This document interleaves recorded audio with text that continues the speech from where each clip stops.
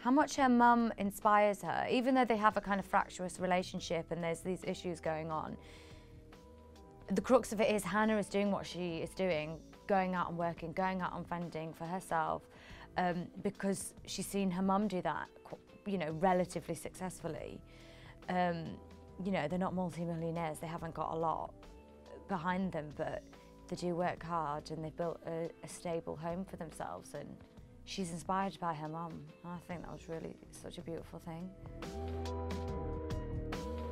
It's great. I mean, especially when you read a script like that, you just see these this dynamic, and you think, great, you get these three. We kept referring it to the three generations, and how much fun those scenes were to be together and feeding off each other. And we kind of did a bit of backstory prior to filming. We kind of created where my dad might have gone, what had happened there, and I think you see one of the lines that Hannah says is something like, I want to kind of follow in your footsteps, like you are a strong, independent woman, and you've managed to kind of raise me really well, and I want to be able to do that for my child and go out and work.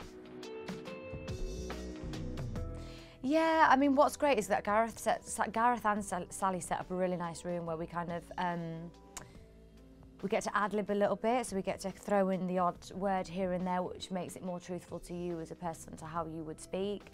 Also having a rehearsal prior to that, and also they are just genuinely nice people. So you're going into a place where people are just nice and welcoming. It can be quite daunting because sometimes we would film a scene, and because you're filming TV is really quick, you'd have 2 minutes to get into the next scene and shoot it, and that scene could be you crying your eyes out. And I remember being really like, how am I going to get into this within 2 minutes, and everyone in the room is waiting for you to kind of deliver. But because they set up such a nice atmosphere, including the crew, it just felt comfortable. The thing to remember is that Hannah doesn't know the extent of what her mum has done. For her, I suppose. She just knows that she's embroiled into something. So Hannah gets the kind of tidbits of things. So she's put 2 and 2 together and got 25, and but never truly quite understands what's happening. So you can kind of, I suppose, see where Hannah's frustration is coming from towards her mum.